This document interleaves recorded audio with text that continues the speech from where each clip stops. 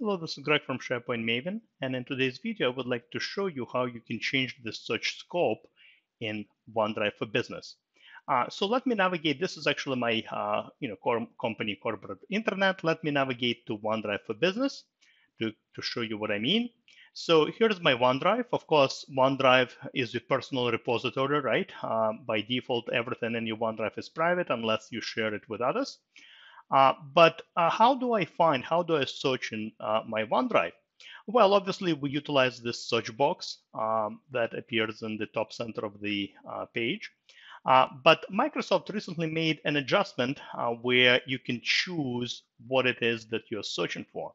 So let's say I'm searching for, the something with the word budget in it. All right. So here we go. Now you have three different choices over here. You can choose between my files, all files, and whole organization. Let me explain to you the difference between the three. We'll start with my files. My files will only search OneDrive. So essentially what you have in your OneDrive. So let me click enter right now. And here we go. It shows me, it finds a few files. These are only results from my OneDrive. It doesn't search any SharePoint sites. It just searches my OneDrive, nothing else. If I expand the search to all files, I will get a lot more results. Why? Because in addition to OneDrive, it also searches all the SharePoint sites that I have access to. So team sites, communication sites, essentially all SharePoint sites in addition to OneDrive. So the results you will see will be pretty much results from your personal, OneDrive as well as SharePoint sites. The last choice is whole organization, and might be a little bit confusing. What does it mean? What is the difference between all files and whole organization? Let me explain.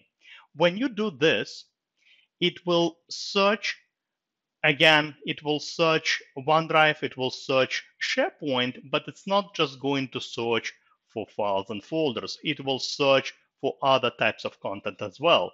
If you notice, it actually brought us to the SharePoint search results. And if I had, and let's see, I probably don't have it, but if I had maybe a page titled budget, if I had an item titled, budget, then it would find those results as well. Okay, I'm just trying to find that particular result. I guess I probably don't have any. All right. Well, I guess I have something else here, a site. Let's see if I can demonstrate this to you. Yeah, I do find some additional results in addition to files and folders. But the bottom line is this searches not just your files and folders. This searches pretty much everything: pages, list items, etc. Let me actually demonstrate this to you again. I want to type in this keyword over here. So first, I'm going to search all files. Here we go.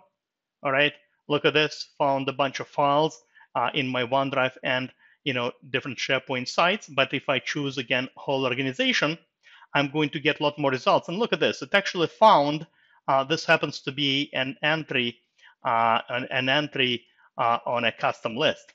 Look at this. It actually found that because it matched a particular keyword.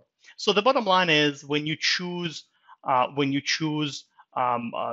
much whole organization, it searches not just the files and folders, it searches pretty much everything. And of course, right, you can also distinguish here between the different types as well. So if I just want to limit, the search results to files, I can do it here. If I want to limit search to people or news, I can do it, here as well. Essentially, for the whole organization, it just literally brings you to the SharePoint search results. And again, it searches the whole thing. So a great feature, in my opinion, a great way, for you to kind of choose the search scope, right? And sometimes you want to limit it to just OneDrive. Sometimes you want to limit it to just files and folders. Sometimes you want, to search for pretty much everything, not just files and folders. And now you have, the means to do so. So that's all I wanted to show you in this particular episode. Hopefully you learned something new. As always, happy to see you on my blog, sharepointmaven.com, as well as my YouTube channel. Thank you very much. Have a great rest of the day. Goodbye.